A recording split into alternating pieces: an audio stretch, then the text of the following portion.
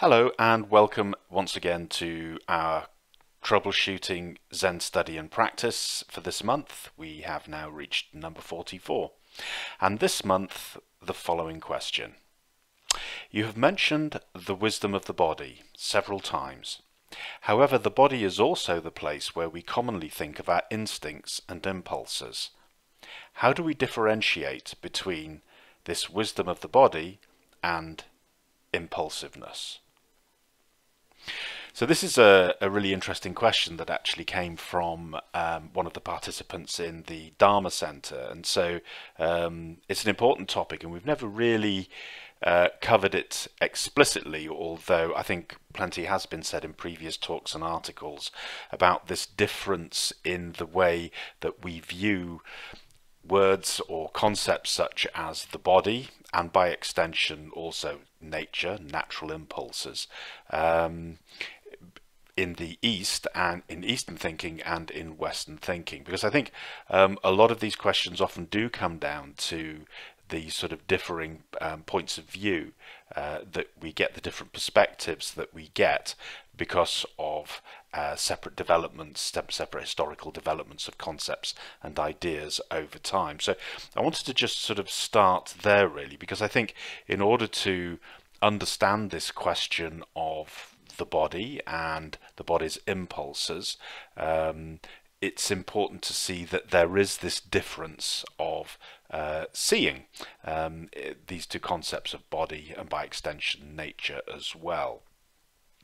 So obviously here in the West we have a Judeo-Christian, particularly strongly Christian in Europe, way of viewing things, of viewing ourselves and nature, and so forth. And you know, if we go back to many of the early concepts of Christianity, there was this sense that, and certainly from the medieval period onwards, that that the body and nature itself was somehow inherently sinful, because the world is ruled by the devil, whereas heaven is ruled by God, and we have this duality, this dichotomy between the spirit and the spiritual things, which are sort of, you know, up there somewhere, and then the body, which is sort of down here. And even, I mean, it even goes back even further. I mean, if we've read any of the Gnostic scriptures, we can see that duality between gross matter, which is blinding and ignorant, and then the spark, the divine spark, that needs to be released and needs to ascend to the highest heavens again.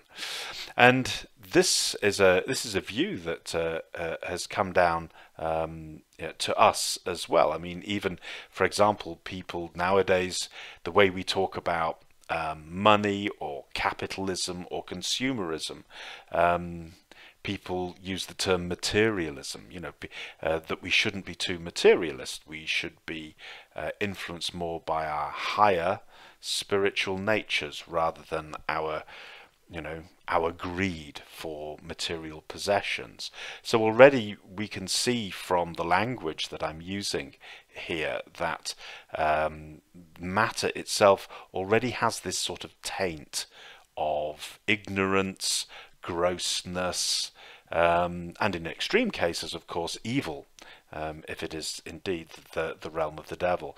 And it's also interesting to note as well, I mean, looking at our own history, say here in the UK, in England and Scotland and so forth, I remember seeing a program by David Dimbleby, the presenter, on art and history, and he was talking about Walter Scott, the writer, whom he said that the novels of Walter Scott were the first ones that cast nature in a positive light and actually had a tremendous influence on the, you know, on society, on culture here, because prior to that time the idea of being out in nature was considered highly dangerous, because nature either was where, you know, brigands and bears lurked, or it was the place where, you know, you might encounter evil spirits or goblins or sprites or something like that,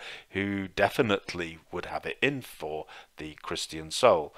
So again, this idea that nature itself, you know, red in tooth and claw, was something dangerous, and you know, to be avoided. And I think that we can't escape from this sense that somehow this view is certainly has the same shape as this view that the earth is the realm of the devil, and that God lives, you know, separate and apart in a transcendent place up in the heavens somewhere. So that emotional response to the body and that emotional response to nature was very different, and has been for a long time, and even into our present day, because we may sort of say, well, yeah, but we sort of passed beyond that now. We regard nature as good, and particularly with a lot of, you know, a lot of this sort of concern around environmentalism, etc. Surely that has now changed. And I think I don't want to get too much into that because we'll get too far away from this topic. But actually, I think the answer is no. That all we've done is to flip things around a little bit. Now, instead of seeing nature as something threatening, we sort of see it as something to be mollycoddled, something to be managed by us, because otherwise, you know, it needs saving by humans, etc., which is still has humans as being the ones to look after fallen nature. Instead of it being threatened, it's now threatening to destroy us, unless we actually manage it otherwise. But anyway, I don't want to get too dropped into that. The important thing is really just to see that here in the West, the idea of the body and its impulses still has that there's still a fearfulness around the body. So when we talk about the wisdom of the body, what exactly are we talking about? Because over in the East, the view is somewhat different.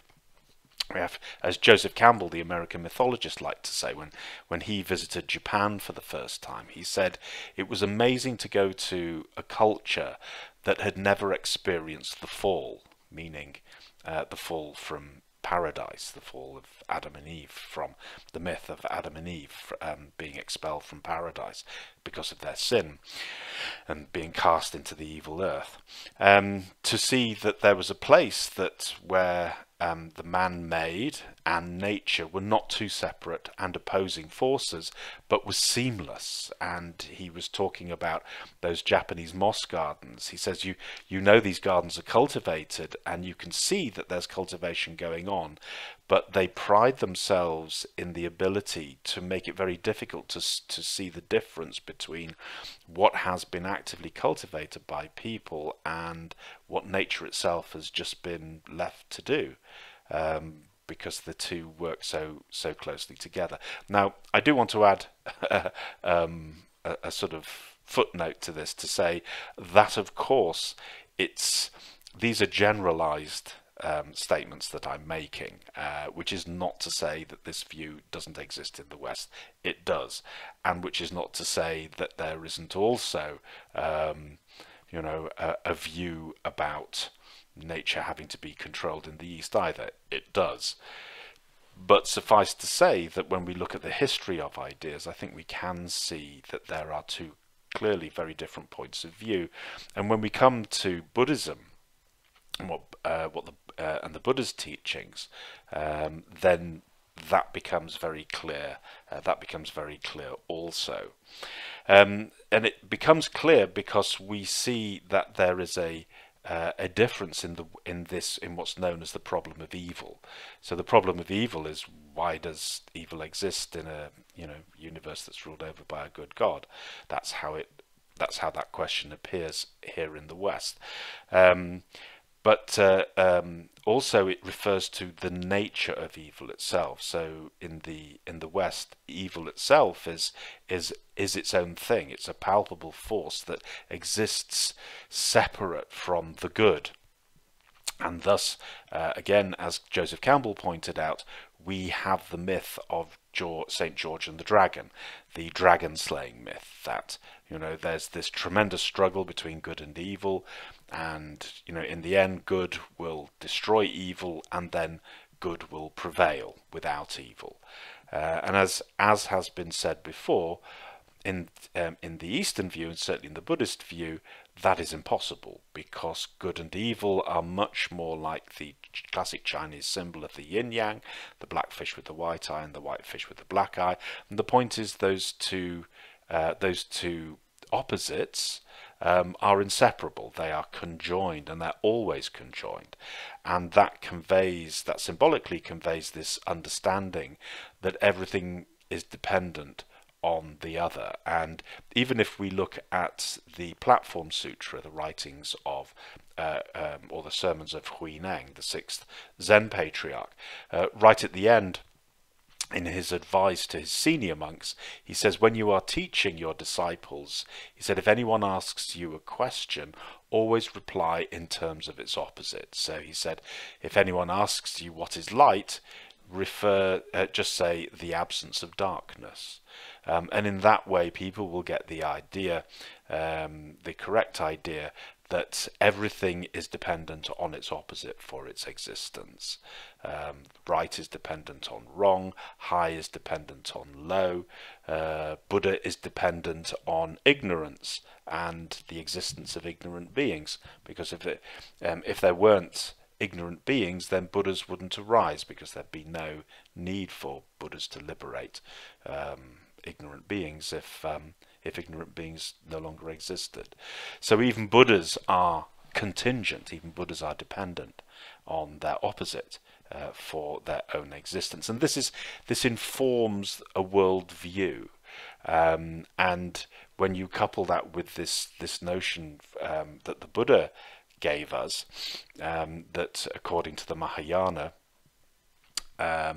it's said that the Buddha converted demons to Buddhism, and indeed this is the case. Even Mara and the daughters of Mara are converted to Buddhism in some of the Mahayana sutras.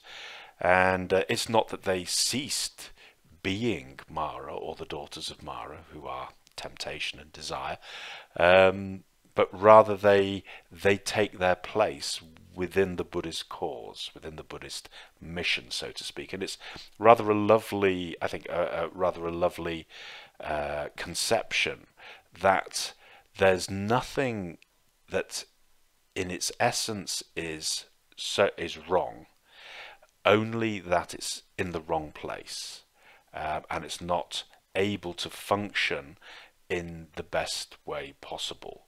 So almost we could say that if there is suffering and evil impulses in the world, it is not that they are essentially evil, but that they are misaligned, they are out of harmony, or they are undeveloped, is the other way as well. And that then has the notion that somehow what is wrong with the world, that there is a sort of impetus within things to evolve in a certain direction. And this is also reflected in a saying from the Pali Canon, the early teachings, where it says that the heart inclines towards nirvana, slides towards nirvana, leans towards nirvana. And this is, so even people who are not on the Buddhist path, in inverted commas, doesn't really matter. We're obviously in the Buddhist cosmology, we're talking about multiple lifetimes, that over time all hearts will incline towards nirvana, because that is the true nature of things, that is the truth. And therefore even that which is false, even that which is deluded, cannot help itself. By its own nature, it has to incline towards the truth. Just in the same way that a body that falls sick seeks to repair itself, seeks to heal itself. It has modalities that allows that to happen quite naturally, and that these things arise quite naturally. So the universe itself as a body will incline towards nirvana, towards that wholeness, and towards that peace of heart as well. So this is seen as this is seen as, an ideal, and an understanding within Buddhism, and it's also reflected very much in the Wheel of Life as well, particularly on the 6 states, those 6 states that exist on the Wheel of Life. The heavenly beings fighting demons, animals realm, the hell realms, the hungry ghosts, and then we have that 6th realm, which is the human realm as well. And this now brings us again to see this difference between the conceptions of what it is to be human, both East and West. So because of the fall, the human is seen as fallen. Because we are the children of Adam and Eve, we are prone to wickedness. We are fallen. We have our original sin, and so forth, and we need to be redeemed from that. And there is a mechanism, obviously, by which that can happen, or by which that does happen. That is that way. This is the way of seeing it.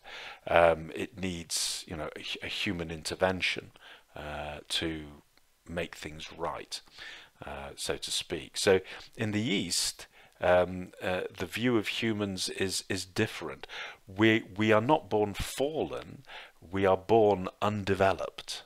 So we are born, as it were, because of ignorance, as it says in the Repentance Sutra, because of ignorance of body, speech and mind, present since beginningless time. So rather like the fairy tales where, the prince has been turned into a frog, and the story's about how he's redeemed from being a frog back into a prince again. You never actually know why he was turned into a frog in the first place. There's nothing that, you just know that he had a curse laid on him. It's very vague. Well, so it is actually in Buddhism as well. Why is it that ignorance? Why is it that avidya came up? Why is it that we're present with avidya? This is our problem of evil, if you see what I mean. That's never explained. It's never explained. The Buddhists said that I just teach those things that are essential for release from suffering. So for whatever reason, he didn't deem it necessary to tell us why it is that we are born with ignorance, why it is we are born with avidya, and why therefore we have to undertake the training. Only that we do. Only that we do. So maybe he felt, well, when full enlightenment comes, all will be revealed. But until that point, it's not going to make any sense. It's only going to divert your attention from what is important. So I'm not going to tell you, because that's usually the reason that the Buddha gives for not telling us something. So there we are. But suffice to say that the difference is that in the East, the human state is something to which we aspire towards. So in the West, the human state is fallen. To err is human. Well, I'm only human, we say, when I make one of my mistakes, etc. And I shrug and roll my eyes and say, well, what do you expect? I'm only human. When I yet again give in to temptation, for example, with those impulses. Well, that is recognized too in the East, but it's seen differently. It's not, we don't give in to impulses because we're human. It's our humanity that redeems us from our impulses. Because that wheel of life, if we view it as a psychological map, we see one human state and 5 non-human states. So even the gods, fighting demons, animals, hungry ghosts, hell beings, those other 5 states are non-human, and those are the states that the impulses are arising from symbolically. So hence why the Buddha said only from the human state is liberation possible. And that human state is not just the fact of being, biologically a human being, born with a human body, but also inwardly as well. Our psychological state, our spiritual state, that the two have to cohere. The two have to be present. And so there is a path to be walked, therefore, from the fact that we have ahuman or non-human states of consciousness, and that we are therefore seeking to humanize those non-human states so that the human states will prevail overall. And that is the effect of the training. That is why we train. There's a transformation of states, or of energy, we could say, from the non-human into the human. But the point is that, because we then have to say, well, who manages that? Who actually manages that transformation process? And this is where we come back to something that's also very important in Buddhism, is that it is not I. Obviously, because the Buddha declared that I am a delusion, and obviously a delusion is a delusion, and therefore it can't have agency. So there has to be something else, and indeed there is. And what is it? It's nature. It's human nature. That the heart of a human being is expressive of the nature of a human being.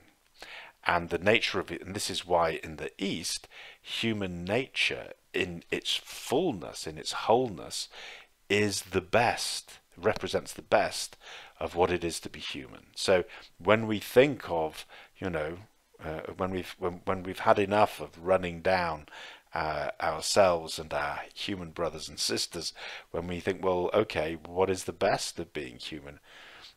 That is seen as the foundation of our nature. That is our nature, in other words.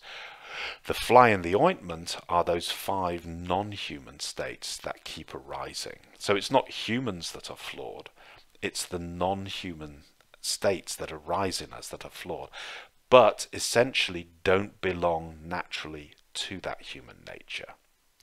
They are keeping the heart energy out of the state of being human full time, if that makes sense. And that's what we are cultivating. So the wheel, in its own way, in this understanding of the wheel, shows that there is an aspiration in the heart to become fully human, as we'd sort of expect. The nature of something will out. The point of something having a nature is that sooner or later nature has to prevail. I suppose there's an old saying, don't paint legs on a snake or horns on the hare. Well, you wouldn't paint legs on a snake, would you? Because snakes don't need legs. It's not their nature. They don't need legs. It's not their nature. They move according to their snake nature, which is quite different to how an animal that runs on legs would move. And so if you did paint the legs on the snake, it might look initially as if the snake is using legs when it moves its body, but as the paint wears off, we begin to see that the true nature of the snake is revealed. And yes, actually the legs was something added that in fact they don't need. And the same with the horns on the hare as well. That means the same thing. And so it is with us as well. So the impulses themselves, the impulses which are seen as these non-human states, are seen as belonging to the ignorance. It's something added to humanity. The nature, the human nature, that is the wisdom. So the body represents, if you like, because our bodies obviously are human, and therefore they are also expressions of that human nature, and therefore they share in that wisdom, and that is the wisdom of the body. When we talk about the wisdom of the body, it is the wisdom of the informing information of that body, which is obviously the nature of that body, in this case human nature. Again, if hopefully that makes sense. And we can see that things must have gone awry, things must have gone out of kilter and become misaligned, obviously, because human beings do things differently to, say, our other animal brothers and sisters. One of the obvious things is that we have ethical codes, and we have legal codes, and we have law enforcement, and we have priests and monks and nuns who teach ethical behavior. Children need to be schooled in ethical behavior, and sometimes adults need to be schooled in ethical behavior as well. And why is that? Because no other species on the planet obviously has any of these things and seems to get by perfectly well, thank you very much. You know, whether it's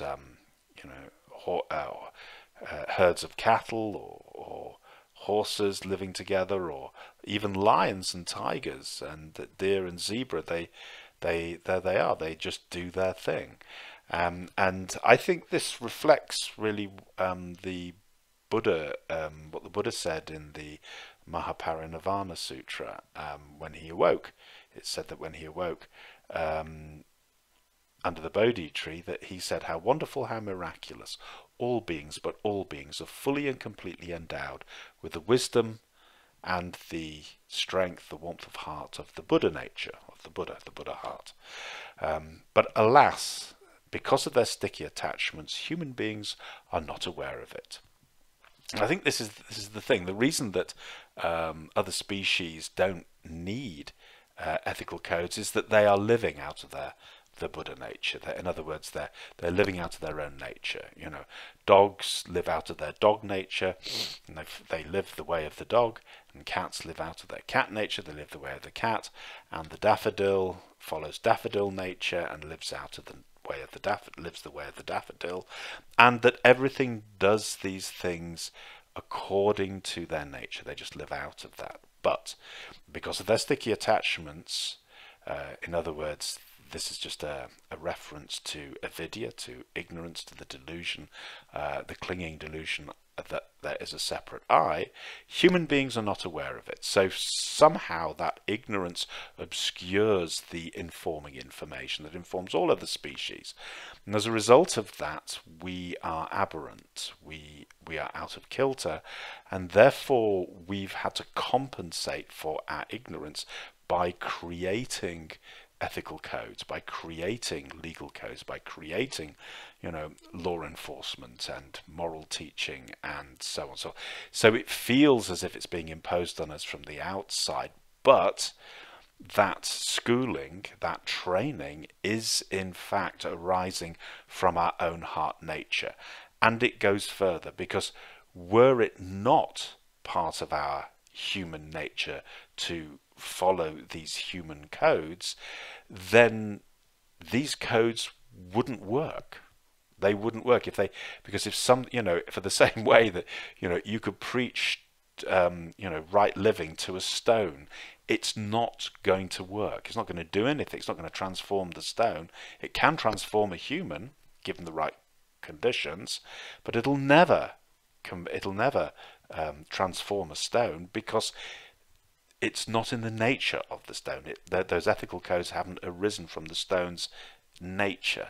They've arisen from human nature. So again, I hope that makes some sense. So the wisdom of the body is innate.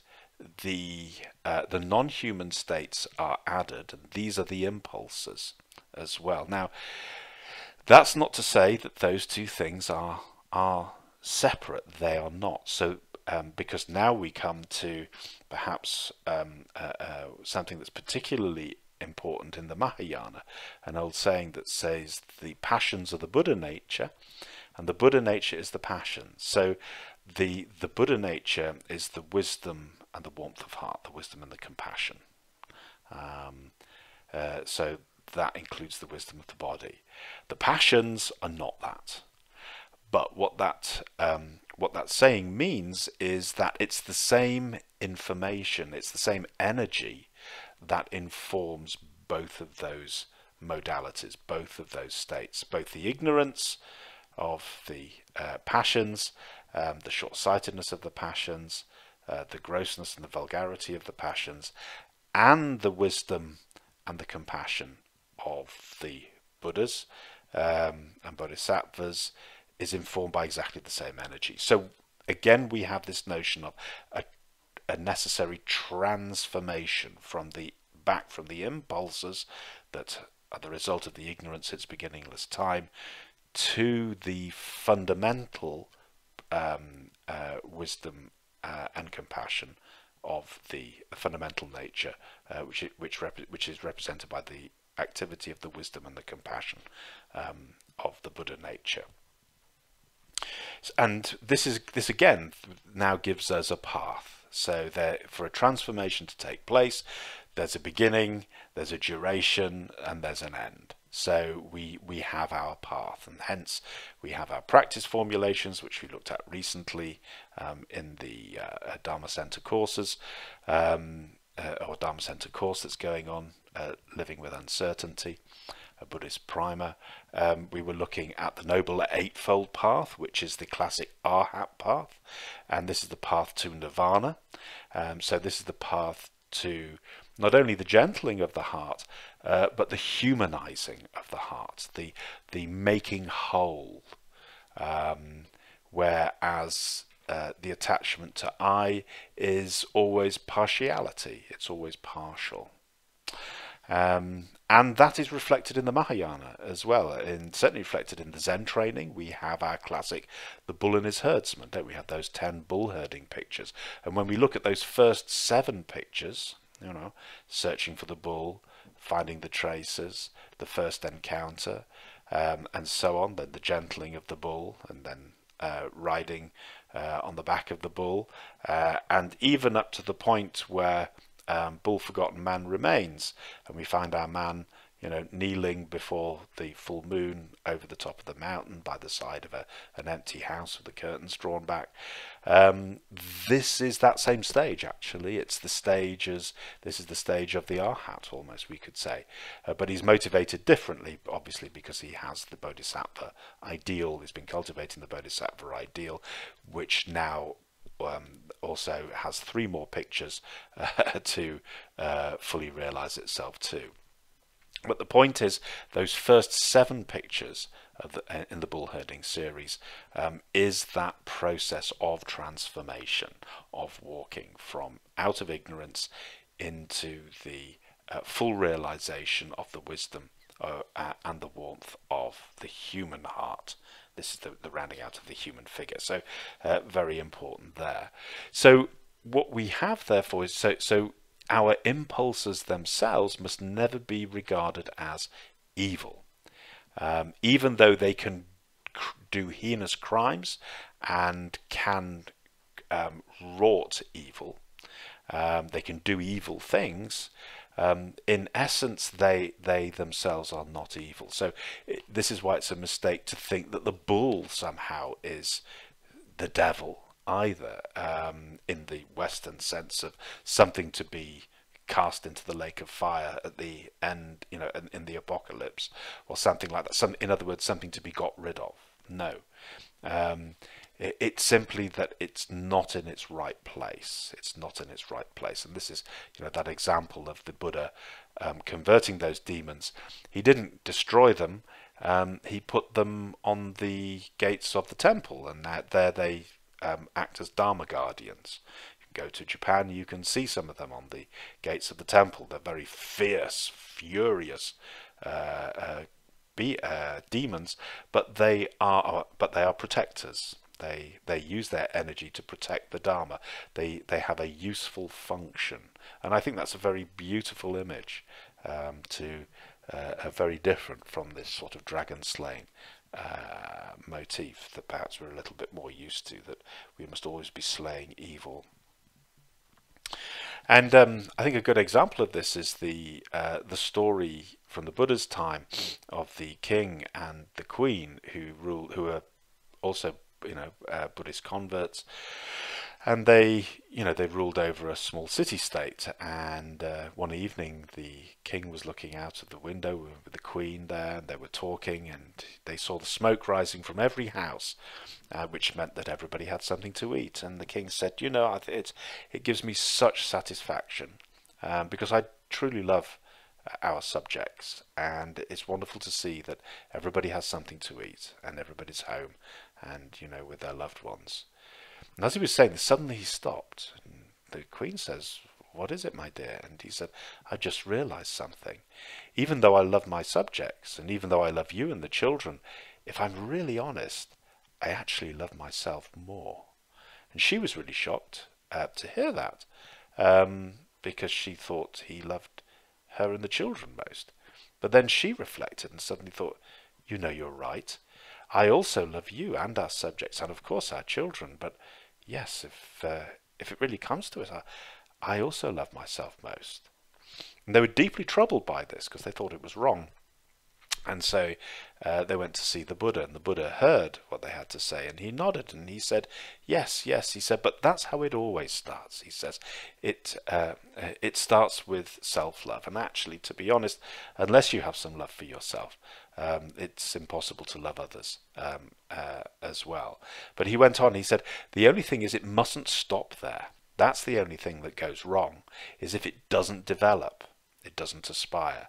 He said, "But the fact that you love others, and you can love others as you love yourself, and develop in that way, and that you can love everybody and everything in the way that you love yourself, that shows you the path of development. Because you can love yourself, it's therefore possible to love others as well, by seeing yourself in others and others in yourself." As well, and if it does that, then that's absolutely fine. So I think that gives a good notion that even something that is considered selfish, self-love, you know, we might think of self-love as selfish, but no, it's only selfish if it gets stuck there. You know, and again, you know, sometimes we might meet people who are constantly running around doing things for others, to the point where they neglect themselves, and actually that's not right either. You know, they run themselves into the ground, and then they're really no good to man and the beast, and that's not a good thing. So love has to go love has to be universal, not only out but in as well, but just not to emphasize one thing. That's when it becomes partial. That's when it then becomes selfish. So hopefully that provides a little bit of a notion as to how these things, the relationship between the passions or the impulses, and the wisdom, are seen and viewed in Buddhism, and to see that they also inform this whole notion that there is a path to be walked and a training to be undertaken. Okay, we'll leave it there for now. But before we go, just a quick reminder again that if you like our content, please do sign up to our newsletter, which you find on the homepage, thezengateway.com. You'll get a reminder each week at the weekend of what we've published for the previous week. And if you're looking to perhaps join the community and perhaps do a little bit of practice online with us, then you're very welcome to go over to our Dharma Center, which again you'll find the portal on the homepage. It's a small subscription, and you can join in with the courses, with tutorials, with live streams, Zazen, and also the community that is there. Anyway, till the next time.